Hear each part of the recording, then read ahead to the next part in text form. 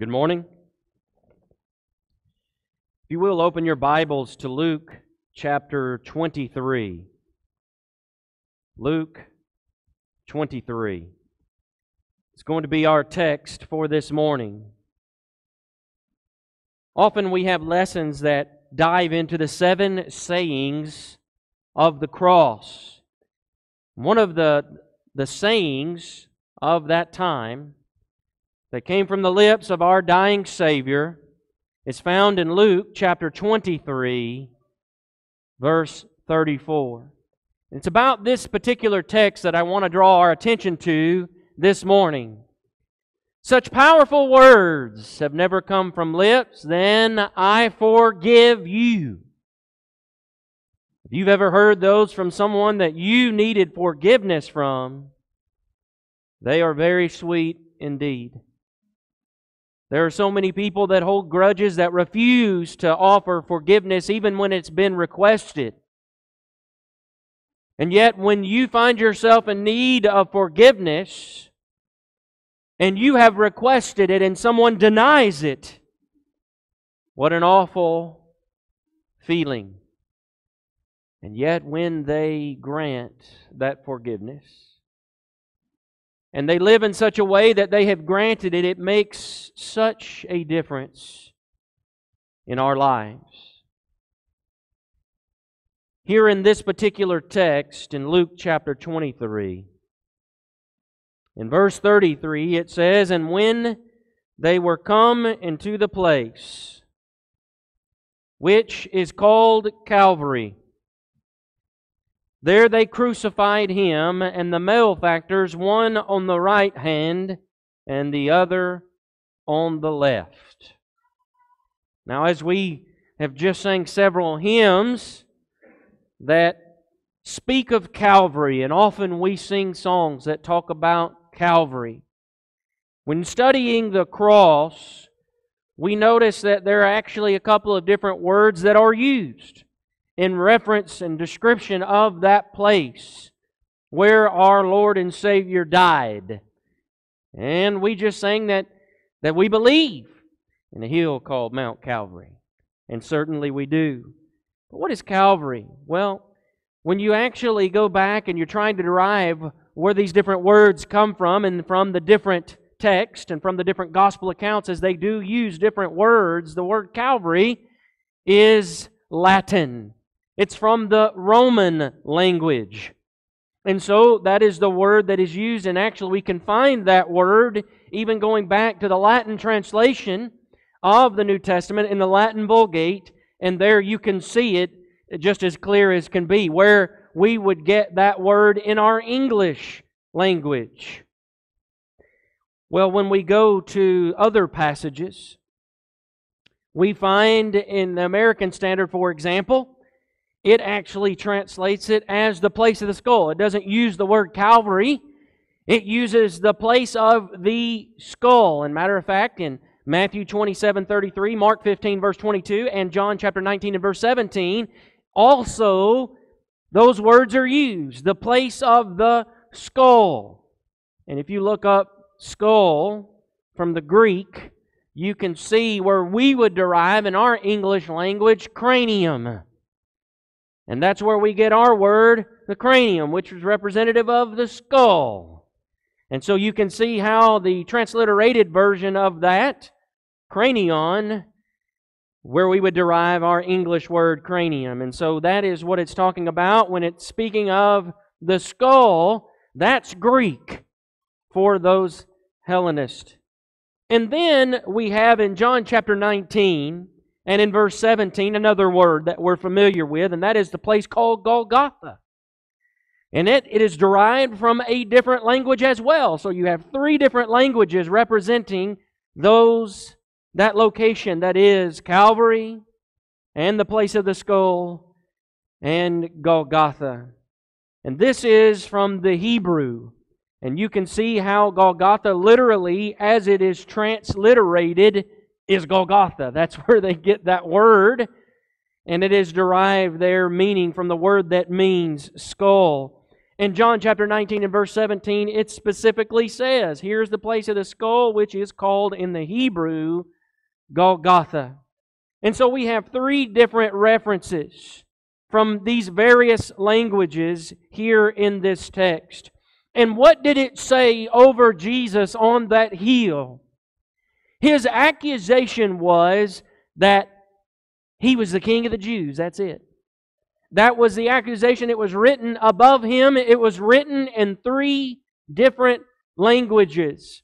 And so just as we've examined the description of Calvary, the place of the skull in Golgotha, that is referencing three different languages, above Him saying, this is the King of the Jews, is found in those three languages that are represented there. In John chapter 19 and verse 20, this title therefore read, Many of the Jews, for the place where Jesus was crucified was nigh to the city, and it was written in Hebrew. So that's the transliterated word that I have in yellow. And in Latin, you can see why I would say that Latin is the Roman language. You can see it in the transliterated form of Latin and in the Greek. And that's why you would say this is the Hellenistic language of the day, which is Greek. And so the Hebrews, that is the Jews, spoke that language of the Hebrew language. Though there are some that have changed the recent translations to put in the words Aramaic, the Jews spoke Hebrew. And the passage itself says that's what was up there. It was in Hebrew. Why? Because the people of that day spoke Hebrew.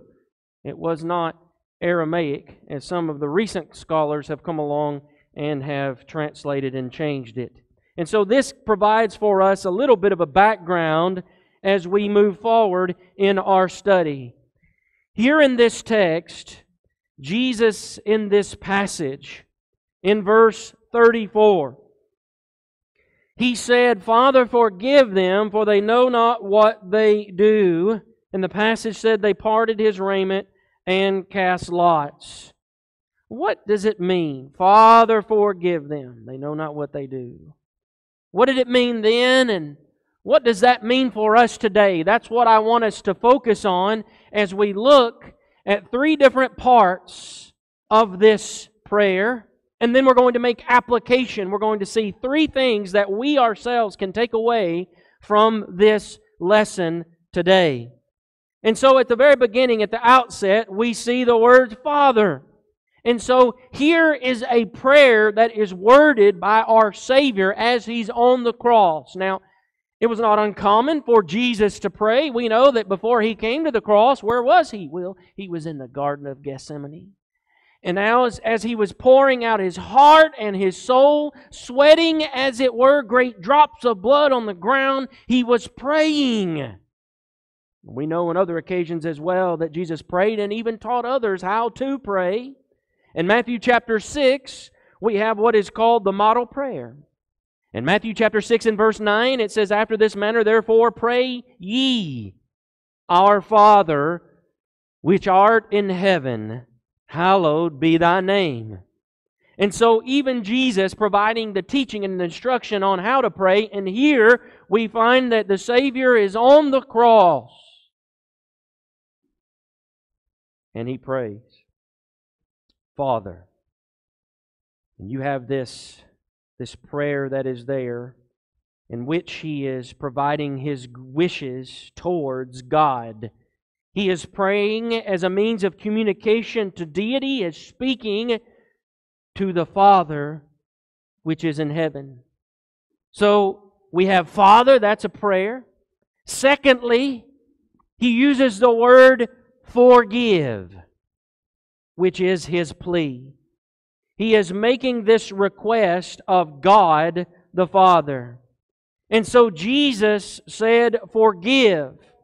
And in this, when we actually look at the way that it is worded, the word forgive itself is a verb. It is in the aorist imperative, active second person plural, singular. And in this, what it means is, as He is making this plea, and He says, now, Father, forgive. He is providing instruction. And when you look at the kind of action in the Greek language, He is providing instruction to the hearer. So He is speaking to the Father, providing instruction to the hearer, and charging the hearer to carry out the action or to perform that action. And so as Jesus is on the cross, He's pleading with God, forgive. This was His heart's desire. Now the passage says that Jesus said, or He was saying. And when you look at the tense of this, it is found in the imperfect tense, which is the idea of a motion picture show that has been captured in the past, but then you're able to continue to see it continue. That's the idea of this phrase that Jesus was saying this. And what that means was, yes, they captured this, that Jesus said, Father, forgive them. That happened in the past. This is what He said, but we see what is continuing. And the idea there is that this was Jesus' plea then and continued to be. It wasn't just that He said it then and that was it. This was His plea and continued to remain His plea while He was on that cross. Father, forgive them. He continued to echo that plea as He was there upon the cross in agony, there for you and me. This plea was from the core of His soul. And so He asked to forgive. What does that word mean? It means to loosen, to free, to liberate. And literally, if you took the original word and you broke it down, it means literally to send away from. The word forgive, if defined just from the root words that put together to make it, it means to send away from. He is asking the Father, He's pleading with the Father to forgive them of their transgressions, of their sins, of their actions. Father, forgive them. Send their sins away from them. Now, an illustration of this is found in Psalm 103. In Psalm 103, and you're welcome to turn there with me. In Psalm 103, verse 11 through 13, it says, For as the heaven is high above the earth, so great is His mercy toward them that fear Him. As far as the east is from the west, so far hath He removed our transgressions from us. Like as a father pitieth his children, so the Lord pitieth them that fear Him. Now in verse 13, the ESV says, as a father shows compassion or mercy, so that is what He has done unto them. Jesus is there, not because of any wrong that He has done. He's been put through a horrific trial, very unjust, breaking all laws, and yet they did it anyways because they wanted to crucify Him. They spit upon Him, they beat Him, they scourged Him, they slapped Him in the face, they beat upon Him a crown of thorns, they mocked Him, they jeered at Him. And He didn't deserve any of it. As an innocent person upon that cross, He looked down upon those that were responsible, and He had compassion. Now, sometimes that's hard for us to wrap our heads around. It is for me. To think, what if I put myself in His shoes and try to think of people treating me in such a way and how difficult that would have been, and then to turn around and to look upon them with mercy and compassion, because naturally that is not what naturally is stirred up when someone treats us in such a way. And Jesus looks down upon them And He says, send it away. Forgive. Father, forgive. As far as the east is from the west, that is what is here. And so the God that we serve is merciful. He takes my sin and sends it away from His cognizance. This is His continual plea. We see as Jesus is on the cross, He says, Father, forgive them. Who's He speaking about? Who's the them that is present? Who killed Jesus? Now you can go back and you can read through the text and you can see the Jews were involved in that. They were guilty. You can go back and you look in the text and you can see there were Romans that were involved in that. They were guilty. The Jews used the Romans. Yeah, that's true. They were guilty of it. And so literally, Jesus is looking down upon those that potentially could have been those that scourged Him. Potentially those that were beating Him, had smote Him, that were there witnessing. And He looks down and He sees them. And He's praying to the Father, Father, forgive them. And He's looking into the eyes of those that hung Him there.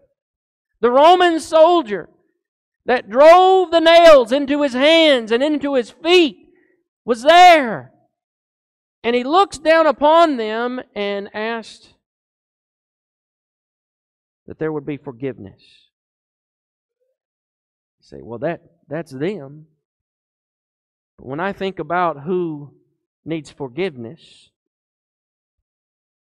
and why Jesus had to go to the cross in the first place, and I realize it was my sins. Now we sing one of our songs. It was my sin that held Him there until it was accomplished.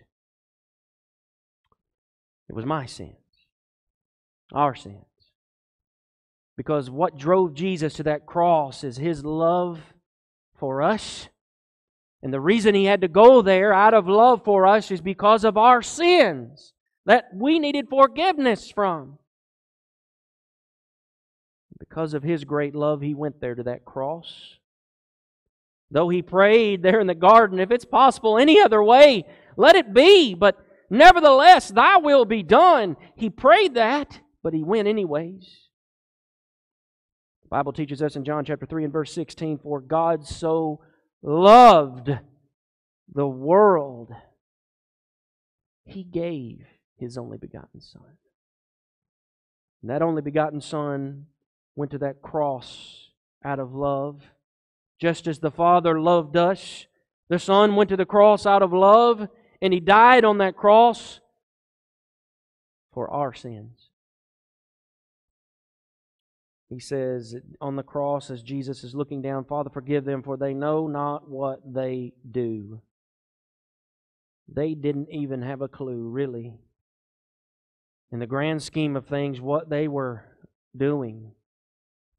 Who really, many of them, didn't even really realize what they were doing, that they were hanging on that cross, the chosen one, the anointed one, the Messiah, the Redeemer, the Christ, the Savior of the world. As Jesus hung upon that cross, He prayed for those that were mistreating Him there at that very time. He prayed for them. And the only accusation they could put above His head was that He was the King of the Jews. That's it. And yet He hung there. He prayed for those that were responsible for His rejection, for His crucifixion. We can go to several passages that would illustrate something very similar to this. In Philippians chapter 2, 3 through 11, it tells us, let nothing be done through strife or vainglory, but in lowliness of mind. Let each esteem other better than themselves. Look not every man upon his own things, but every man on the things of others. And then it says, let this mind be in you. Let this mind be in you. Jesus went to the cross because He was thinking of others. He didn't hang on that cross because of His own sin. of His own wrongs. He hung there because of our sin. And out of humility of mind, He went there. It says, "Let this mind be in you, which was also in Christ Jesus, who being in the form of God, thought it not robbery to be equal with God, but made Himself of no reputation, and took upon Him the form of a servant, and was made in the likeness of men. And being found in fashion as a man, He humbled Himself, and became obedient unto death, even the death of the cross.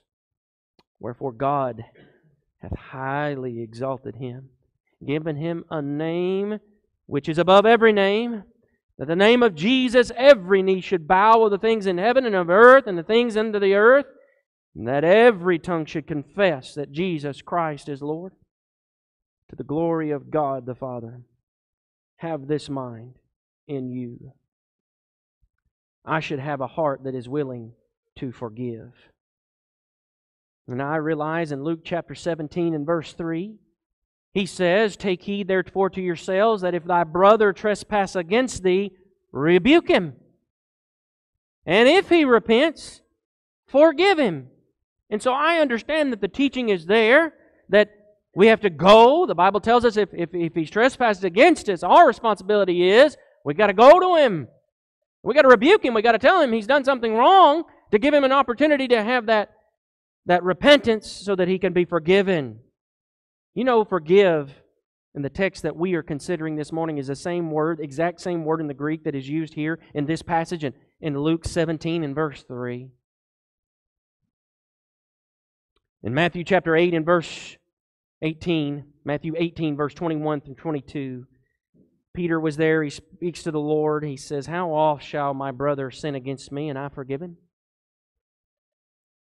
Till 7 times? And Jesus said unto him, I say not unto thee until 7 times, but until 70 times 7. What does that mean? I mean, for me, and how does this apply to me? As I've looked at the Savior, He's on the cross and He has a heart of forgiveness. He came, He bled, He died on the cross so that there could be forgiveness. And then I look at Him as my model, as the chief shepherd who's leading before me. And what does that mean for me? It means I have to have a heart of forgiveness, a heart that is willing to forgive. 3 things that can help us. 3 simple steps that can help us in the area of forgiveness. Now, true, as we've just read, if it's the case that someone has done so, we have opportunity to go to them so that there can be reconciliation. But we also know that in the Bible it teaches us that when someone mistreats us, when we face hardship, when we have difficulty in our life, we have an opportunity to go to God. Because the Bible teaches in 1 Peter chapter 5 and verse 7 that God cares for us. He knows, He cares. And so we have an opportunity to bring our petitions, to pray to God according to Philippians chapter 4 verses 6 and 7. We have an opportunity to pray, to cast our cares and to bring our petitions before God. Number 2, we can pray specifically if we find ourselves in a situation where there needs to be forgiveness. When someone is treating us just as they had treated the Christ, He's on the cross and they've mistreated Him, we have an opportunity then to go before the Heavenly Father and pray very specifically for that individual or the individuals who have caused us such trouble. You know, I find it interesting in Matthew chapter 5 as we have the Sermon on the Mount from the Master Teacher as Jesus is preaching to the people, and He gives us a challenge. And I'm telling you, Matthew chapter 5, in this passage in verse 44, is a hard passage. Jesus makes it look very easy as He's on that cross to forgive. And yet He provides this instruction in Matthew 5 and verse 44. What does He say? He says, you need to love, you need to bless, you need to do good, and you need to pray for those individuals that are your enemies, that curse you, that hate you, that despitefully use you and persecute you. I'm telling you, that is not easy. That's hard. But if we have the heart of Christ and the mind of Christ, and we're following after the example of Christ, then that's what we have to do. And what's even harder is when you look at the word love, it's agape love. He says you've got to agape love your enemies. Now, we read about agape love a lot of people in the Bible, but now we're talking about our enemies. We have to show kindness to them. We have to say good words, to bless, to do good, even those that hate us, to pray for those that would persecute us, to do harm and use us. That would not be easy. But this is the instruction that has been given. And then what we need to try to do is we try to put ourselves into the shoes of those that are on the other side. Why is this happening? What is going on? For Jesus, He had a purpose for going to that cross. And He looked down upon those others and He saw that they had a need. They, at that point, they didn't realize the need, but they had a need for their sins to be forgiven. And He wanted that. He wished that. That was His prayer. That was His plea, that forgiveness would be possible for them. For us, we try to put ourselves in the shoes of others, to look at things from their perspective. In Luke chapter 6, again, teaching from the Master Teacher, He says, "As ye would have that men should do to you, do ye also to them likewise." We know that, don't we? That's the golden rule. And here in this passage He says, "For if you love those that love you," not really accomplish that much. If you lend to those that would lend back, then not a whole lot there. But in verse 35 He says, "But love your enemies. Do good and lend, hoping nothing again. And your reward shall be great, and ye shall be the children of the highest." Now listen very carefully. If you don't have your Bibles open, open them to Luke 6, verse 35. Luke 6, 35. Because there's additional teaching that's here on the end of this that we didn't read about over in Matthew's account. And the Gospel of Luke records something that's very interesting. He says, "Now you do this, your reward's going to be great, and you're going to be considered the children of God, the children of the highest." And notice what is said, for that is God. He is kind unto the unthankful and unto the evil. This shows us the nature of God, the character of God of which we are to emulate, and that's why He says, this is what you need to do, because here's the character of God, here is the nature of God. You need to pattern yourself after God. This is who He is, and this is who you should be. If you're His children, this is how you need to act. Because even God does this. In verse 36, He says, "Be ye therefore merciful, as your Father also is merciful." We look to our enemies. Sometimes for us that's a hard pill to swallow. But we're looking at the supreme example in the nature and the character of God. God loves. God is merciful. God is compassionate. God is kind even to those that are ungrateful, unthankful, and even to those that are evil. That's why the Bible says that Jesus Christ, He died for all. He shed His blood on the cross for all. His grace hath appeared unto all. Titus chapter 2, 11 and 12.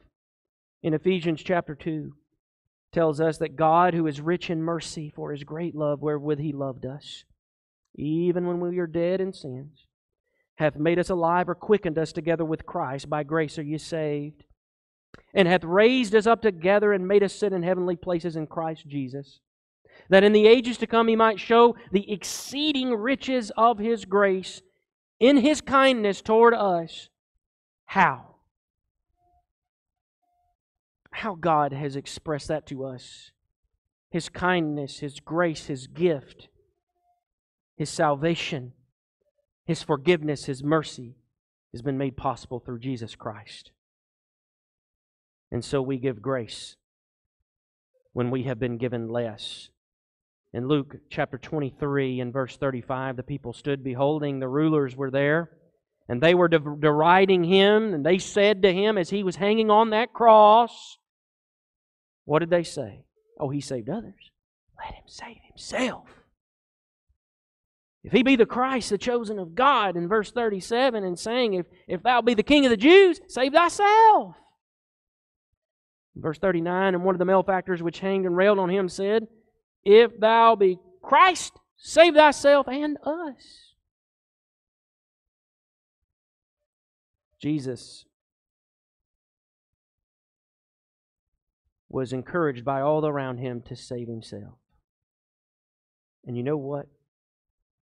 Could have done it. And He didn't. He hung on that cross for you and for me for forgiveness.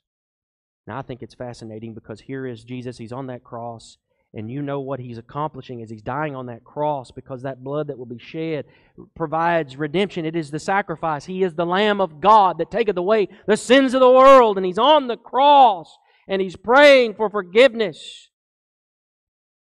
And we find individuals receiving that forgiveness.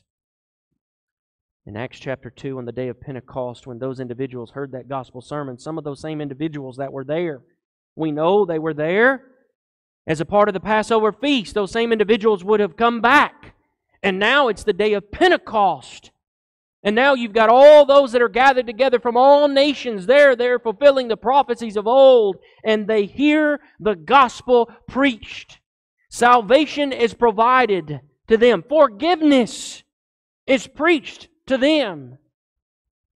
And He told them what to do. And when they obeyed that, their sins were forgiven. They were added as saved individuals. A saved individual is a person whose sins have been forgiven. And those that were saved were added to the body, to the church, to the kingdom of our Lord and Savior Jesus Christ, according to Acts chapter 2 and verse 47. When they submitted to the request that Peter made, they asked, what do we do?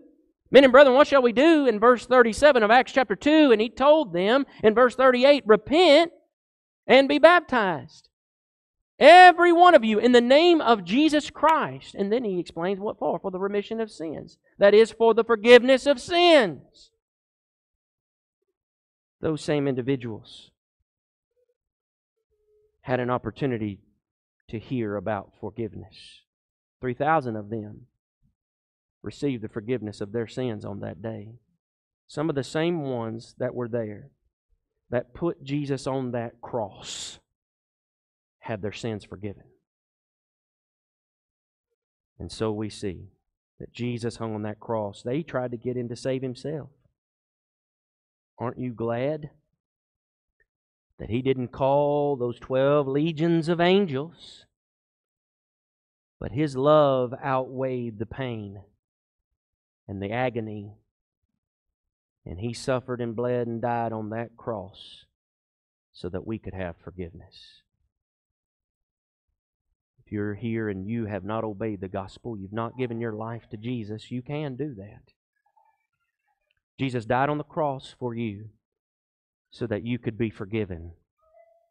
Will you respond by giving your life to Jesus Christ? Will you believe that He is the resurrected Messiah, the Savior of the world, and based upon that belief be willing to turn away from sins? That's what repentance is. That was what was commanded in Acts 17 and verse 30.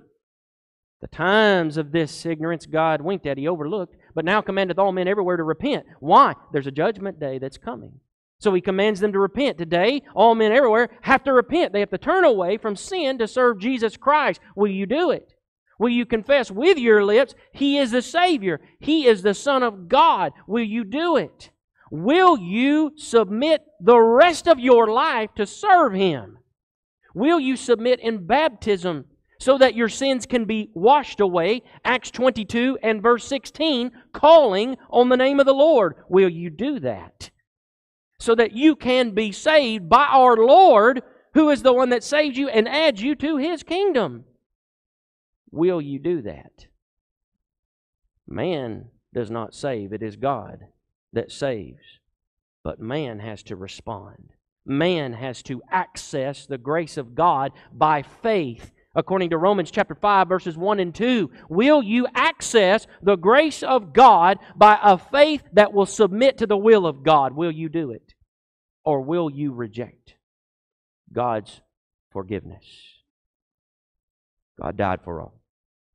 Jesus, the Son of God, died on the cross for all, but not all will come to Him. Not all will access His grace. Not all will submit to Him. The question is, what will you do? The loving Savior died on the cross for you. His last 7 sayings included a plea for forgiveness, for sins to be separated, to be sent away. That was His dying wish. Will you give your life to serve that loving Savior who didn't save Himself? He died to save you. Won't you come? Together we stand and sing.